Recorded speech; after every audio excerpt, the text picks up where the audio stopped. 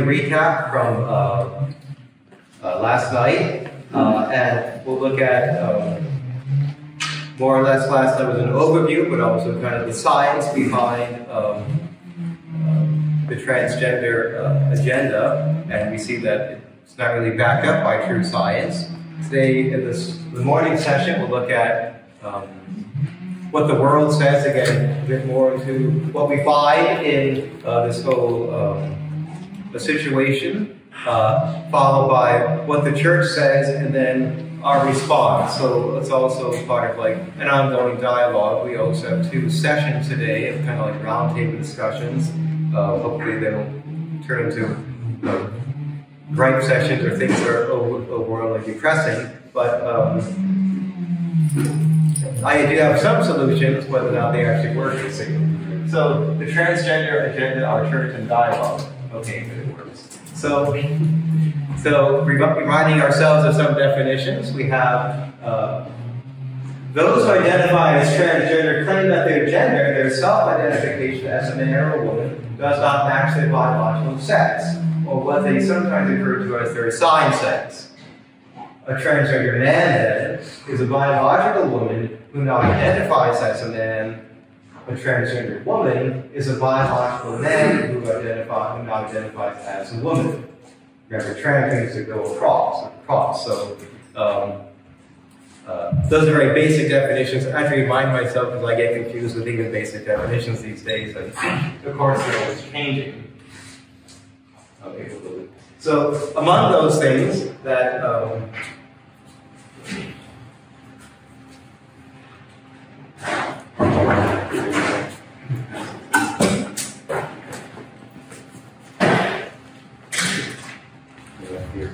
just as an example, I got this off a website.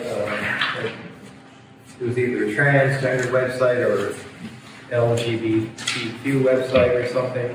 And looking at this is, you may not find this helpful, but this is like all the different words or ways people can identify. It was too much to kind of type out. So I said, and this isn't the whole list either. And these are words you may have heard, obviously, so we look at, does anyone have one? I have extra copies.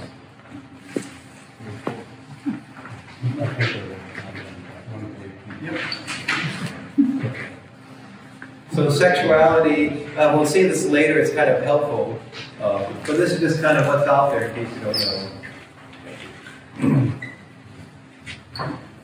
So sexuality refers to romantic orientation, that is, who you are romantically attracted to, meaning wanting to be in a romantic relationship with, and is unrelated to sexual attraction. And sexual orientation, again, according, I'm sorry, I don't know the website, regrettably these definitions kind of change day to day or week to week, depending upon who you talk to. Who you are sexually attracted to meaning who you get turned on by or who you want to engage in sexual behaviors with. And that's important when we look at what is being taught in our schools. We'll see that a little bit later.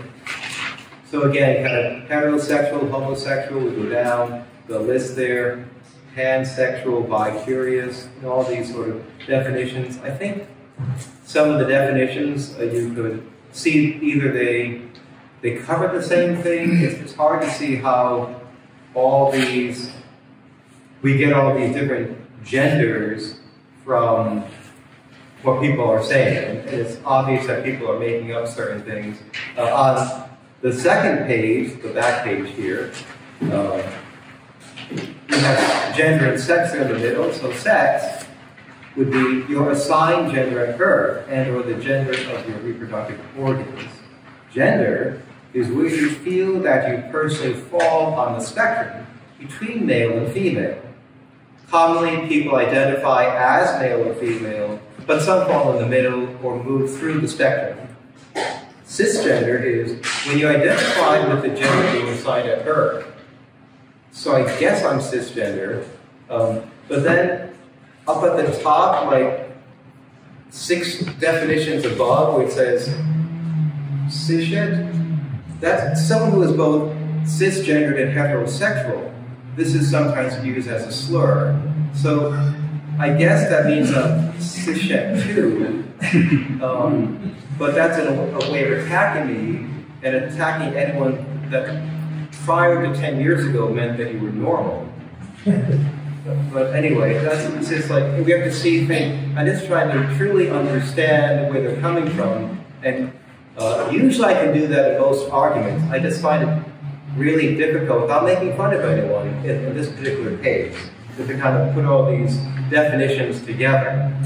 And of course, back to gender and sex on the middle of that other page, what I call the other page. Transgender, when you identify with a gender different than you were assigned at birth, and transsexual is when you have had gender reassignment surgery, GRS, to change the sexual organs you were born with to that of a different gender. And at the bottom you see bigender. Part of the definition is cut off because there's still 2 more pages of this. I don't want to bore you with all these. I just want to give a sampling, and I think that these are kind of like there. And it's just, that's just the reality that we kind of deal with in today's world, reality with a small r, of course. History, okay. What is common in women that makes them women, and in men that makes them men? So, Alameda kind of tipped me off to this. There's this Matt Walsh, who I guess is a political commentator, has this piece on the internet called "What is a Woman?" He goes around interviewing people what a woman is, and no one can really give a definition or a proper definition, and people just say that he's a hate monger or a bigot, and he's just trying to ask a simple question. This question, of course, was asked recently to a Supreme Court Justice nominee, who's now a Supreme Court Justice. Can you define what a woman is? And I never saw the hearings, but I understand that she couldn't. So, she said that I'm not a biologist. Oh, not a biologist. Okay. So I was thinking, if anyone wanted to, this is called The Concept of Women. It's a big, thick book. It's by Sister Prudence Allen, and this is volume 3. And Sister Prudence Allen did 3 big, fat volumes like this. She's a great theologian, and she examined from like 2000 BC to the year 2015 how the concept of woman has changed throughout history.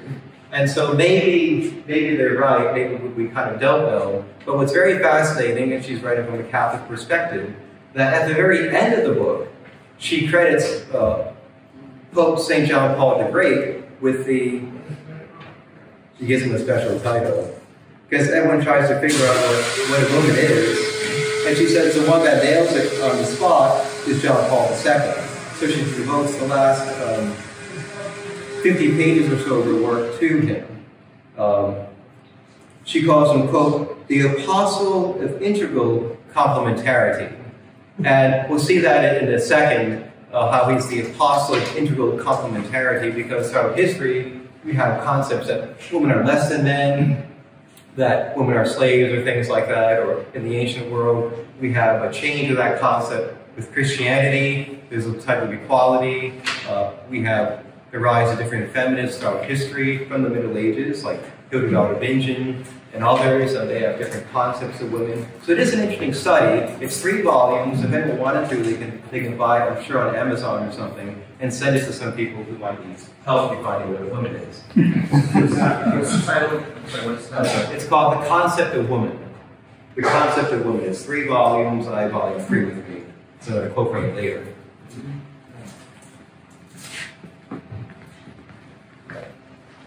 Okay, so here it is, my quote later.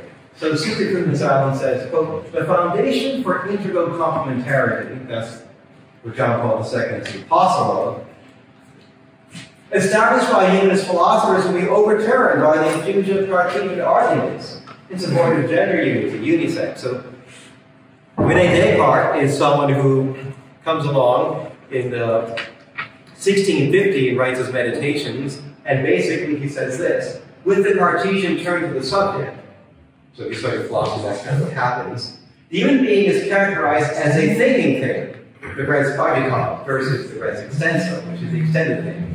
And so, I think, therefore I am. And so what he's saying is, I'm a thinking thing. And by doing that, what Descartes is with splits, and what I'm jumping ahead and missing is, of course, the Aristotelian Thomistic argument that we are soul-body composites. And so what Descartes is saying is that, no, we're just spiritual, we're just a thinking thing.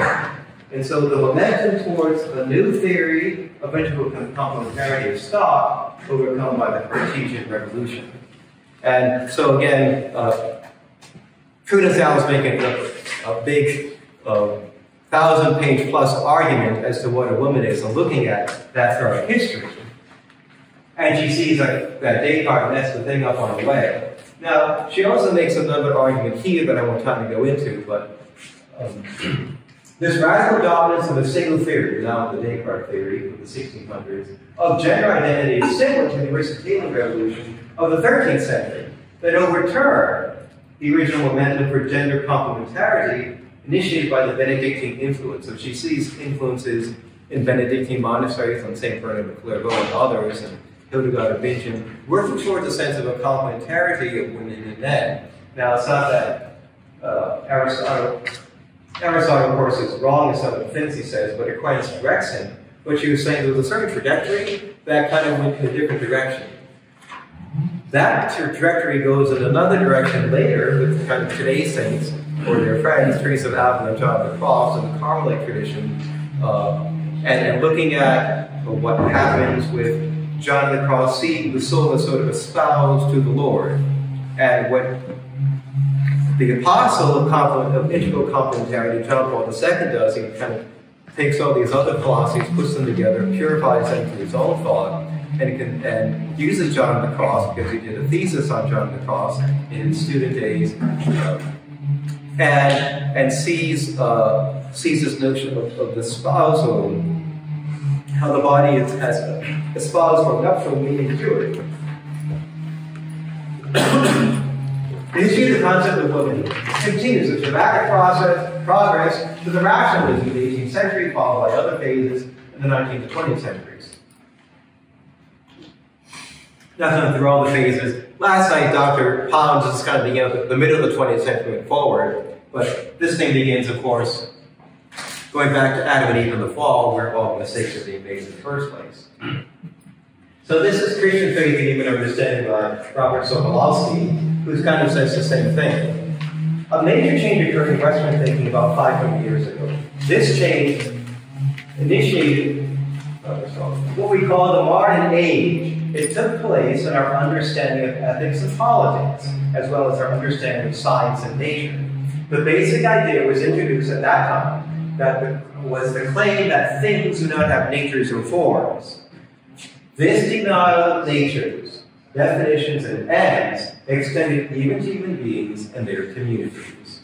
So again, we see the seeds of that, and what I'm trying to do is connect the fact that we don't know who we are, so of course, the whole philosophy is wrong, and everything, the underpinnings of who we are as human creatures is tossed off, making it accessible or fashionable to make up who I am. What Aquinas did, of course, believes in things called essences and natures, and we can grasp that by simply saying, if I said the word tree, you have a tree in your mind. And we can grasp the essence of the natures of things. We know that because we're spiritual beings, and the way I can put it is this. If I had in front of me, like we had two dogs, like, I'm sorry, I don't think of that. We have a dog, like a chihuahua, a creature that we call chihuahua, and an animal we call lion. And I said, which one is the dog? Now, typically dogs are bigger than cats. Which is the dog, which is the cat? Which is the cat nature, and what has the dog nature? All of us, even though the chihuahua is small, would still say, well, that little thing is the dog, and that bigger creature here, this lion, is like the cat, the feline nature. Because we can derive the essences of things, because we have the ability to extrapolate the essences in our minds and connect with things we know in the past. And that's how we learn. And all of us can do that. And as Dr. Powell was saying last night, we can look in a room and we can see different people, sizes and shapes, hairstyles, fashions and stuff like that. But we can all know what a man is and what a woman is. So that one's a woman, that one's a man. Even if people have bigger bulb or things like that, or it's a heavy set woman, she's still a woman.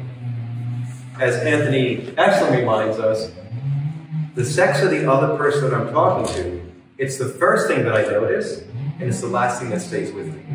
We immediately intuit that someone's essence is. What's happening with this transgender movement is saying there's no more essences. There's no more essences. There's no more nature. And that's just philosophically wrong, and it upsets the whole way of thinking, the way that the church does things, and who we are as human creatures. So philosophy continues. I think that we all know the historical figures associated with the new beginning in human thought. Machiavelli and Hobbes in regards to ethics and politics, and Francis Bacon and René Descartes in regard to science and nature. This comprehensive adjustment in human thinking got played out in later years through other familiar thinkers in the modern age. John Locke, David Hume, Jean-Jacques Rousseau, Kant, Hegel, and Nietzsche, among others. And again, in the 20th century, Simone de Beauvoir and Jean-Paul Sartre. One could also see precursors of this major change in late Middle Ages, especially William of Ockham, who happened to be a Franciscan. My apologies. This was the great reversal in which truth becomes subordinated to freedom.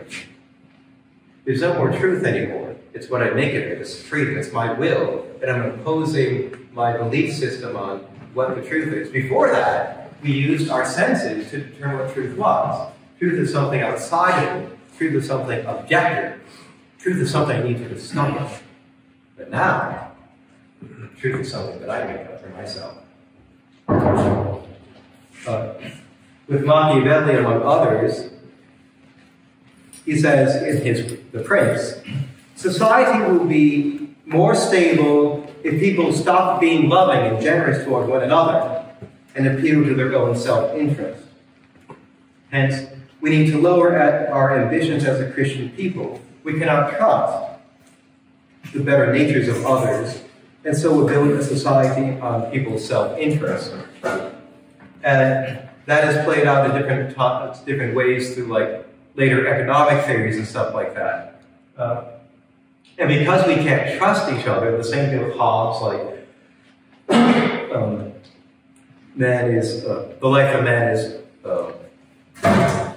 brutish and short, and that nature is, we see nature with like red with claw and with tooth and claw, and that the whole world then is up for number one, looking out for themselves. And William of Ockham was the first one, right after he lived, like, Aquinas died in 1275, and Ockham began his philosophical overturn like around 1310 or so. So within a generation of Aquinas, he reached this high point of philosophy, and Ockham begins to undo it. He was the first one to sort of deny that there were natures. And then through Ockham, we have Gabriel Biel in the next century who's teaching the same thing. And Gabriel Biel, with his philosophy of that, of nominalism. This is only a name. It's a name what I give it. There's no essence of podium. It's just I call this thing podium. Therefore it is. There's no essence of man. It's just what I call that thing. It could be a woman if I wanted to. That's where we're at. And it was Biel who kind of like, his thought is what influenced Martin Luther. And so Martin Luther could say things after, like, is that really the body of Christ? And Protestants can deny what we teach in the Eucharist. But there's no essence, and there's no essence of divinity or essence of humanity. And we find particularly in the Eucharist. Follow the money, its origin. So we kind of skip through the 20th century. We would have this sort of transgender notion from Dr. John Money and the Raymer twins at Johns Hopkins University. So, I'll just read from Prudence Allen's book. I mean, there's lots of errors. There's Alfred Kinsey and other people like that. But just as an example, kind of like the initial sort of genesis of this whole thing is, so Dr. Money is at Johns Hopkins University. He was at Harvard and had his own theory about sexuality. and believed that sexuality was like fluid, that you can kind of move between, he began thinking in terms of these sort of gender theories. And he began to research like hermaphrodites. And after Money's research method of arguing from hermaphrodites, that is people who are intersexed, who don't seem to be male or female, but here's the thing. We're all born, of course, male or female. We're not born trans. We're not born gay. There's no proof this is a gay gene. We're not born transgender. Because who we are is who we are in our bodies, in our DNA. And every cell of our body, we're either male or female.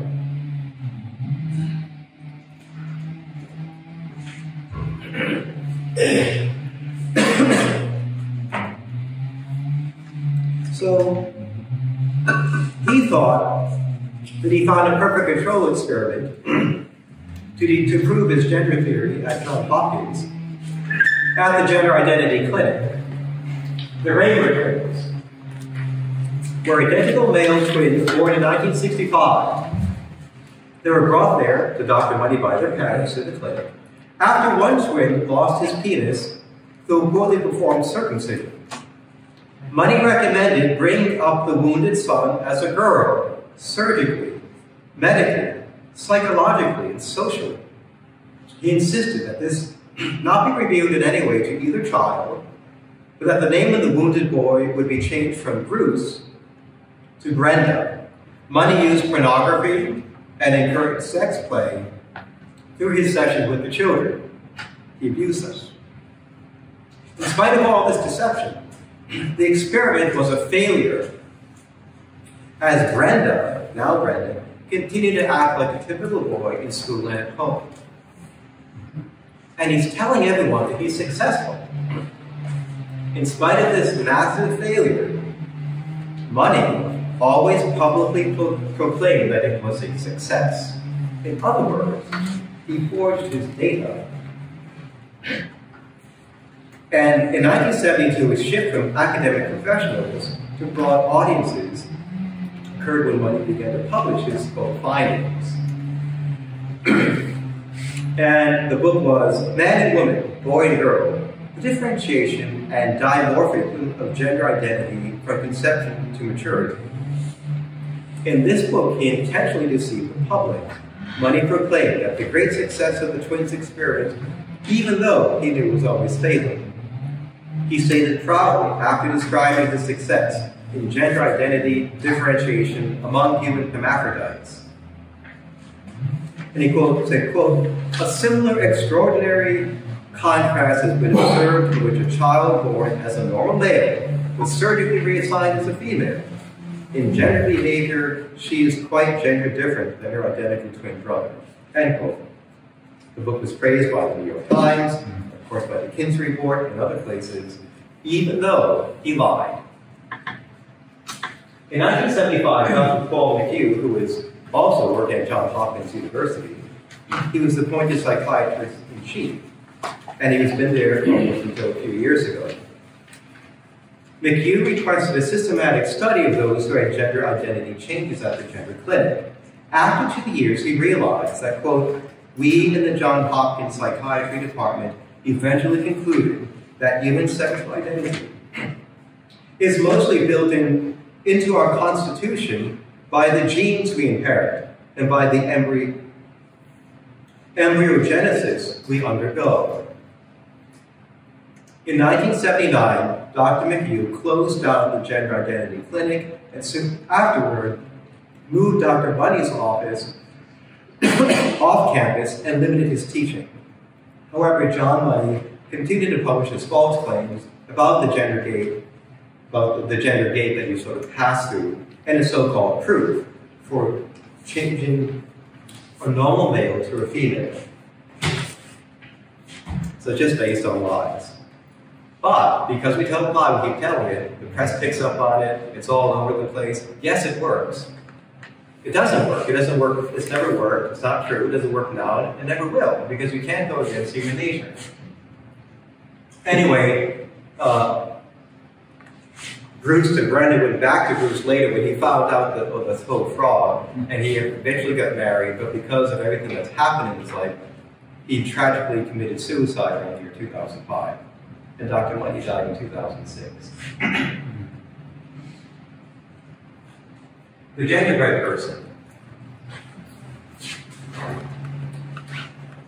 So, this is like what's being, so because we think this is true, this is what's actually happening now in our schools.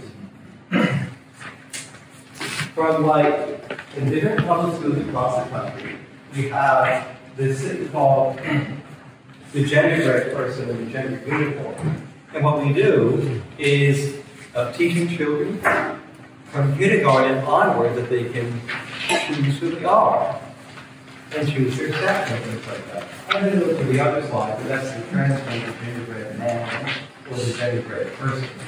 And so you have copies of that slide, so you can kind of, because it's too small to read, but a bit more clearly.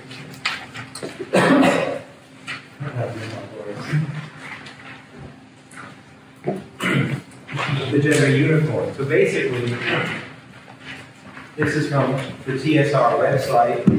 The TSR website is the Trans Student Educational Resource website. And basically, they said they get all these genders we looked at earlier, but still I can't comprehend how we get over like 60 or 70 or more. So here, if the little rainbow in the head is gender identity, that's what I think I am. That's what it all counts. You can be female, woman, or girl, male, man, or boy, or other.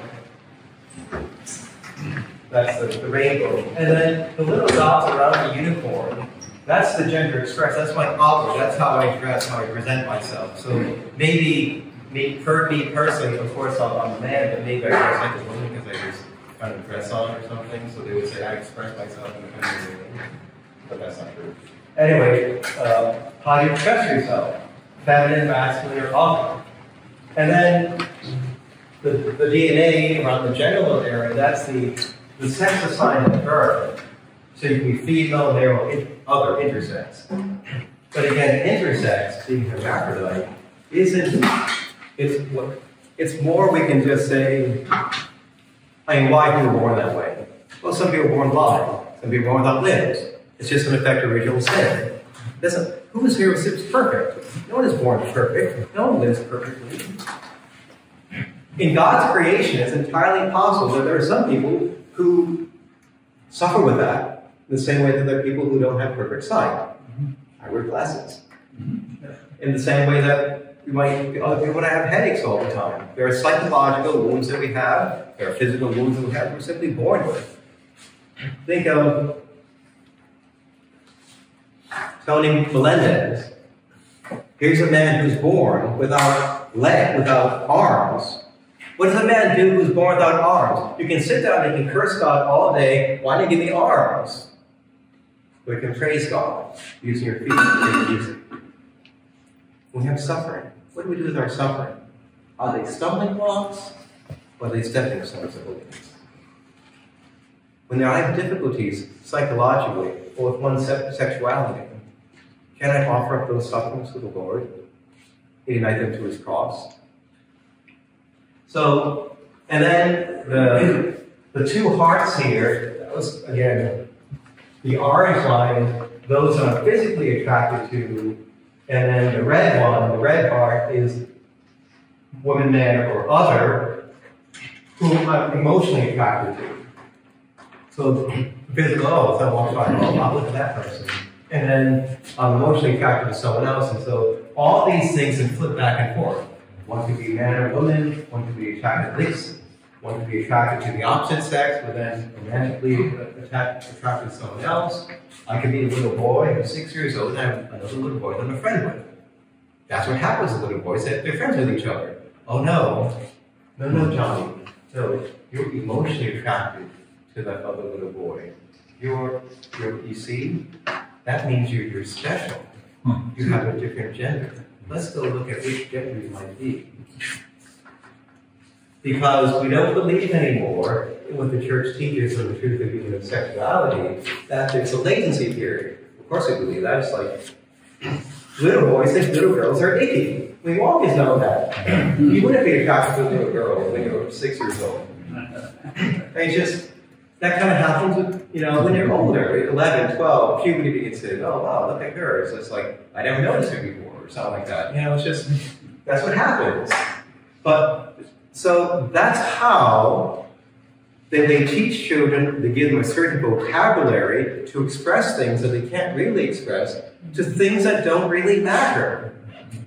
They say, if you like a little boy, you're a little boy, you must be trans. You must be someone else. And therefore, I have to tell my mommy and daddy now, no. Don't tell your parents. You can keep it quiet here. There are public schools in this country, in the state of Massachusetts, where, because we have to, because remember, it's the state now, the state's in control of everything. So we can't tell parents, so your child, so Johnny, who has expressed attraction, emotional attraction to Bobby, because they're both playmates and stuff like that, and they're 8 years old, that the teacher or the guidance counselor can, when Johnny comes into school, we can take him to a little closet, he can dress up as a girl during the day, he can walk around and call himself Wanda, and then at the end of the day, he can put the little dress back, and put it in the closet, and then just go back home. And then mom and dad never know. And this is happening right now. So questions. What is true? Is it subjective? Is it something I make up into myself? Or is it objective? It's something I discover. What is freedom? To do whatever I want, whenever I want, with whomever I want? Or is freedom for a deeper reason? This freedom of choice, or as Surveys Pinkayeris, the great Dominican moral theologian, reminds us, freedom of indifference. I have this first level of freedom to choose, but I choose for a greater freedom. I live for the freedom of excellence. And that is, I'm free to perfect myself as a human creature. So the freedom of excellence, so I want to be a great pianist.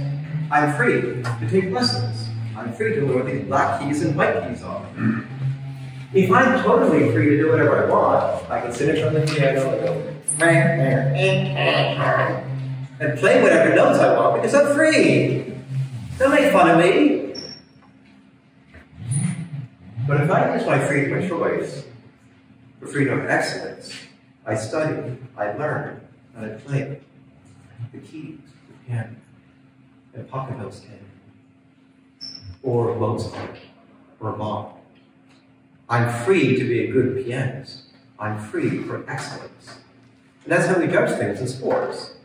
I mean, of course I could play basketball and shoot the hoops on this side of the court where I am, but those points don't count for anything. I have to go, my goal is over here. That's the rules of the game. If I step out of the boundaries, it's no longer my ball. It goes to the other team. But we all have rules and limitations on our freedom. That's how we determine who's better than the other person. That's who we give the awards to. The person that comes in first in the finish line, not the last. The real question isn't what is truth or what is freedom. It's what is it to be a human being that strives for excellence? And how does that human being use his gifts to grow in virtue? When I look at true freedom as a human creature, what do I see? The saints. I see Jesus and Mary. I see St. Francis, Teresa of Avila, people who have used their gifts and their choices to do what protects them as human creatures. I want to be a great pianist, I play the piano. I want to be a great basketball player, I shoot hoops all the time. I want to be a good human person, I become a saint. That's why freedom is full.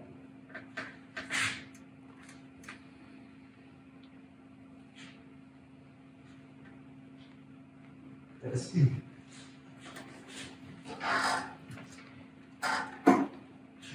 This seems a bit short, but actually that's the end of the first presentation. Let me take that. And the next one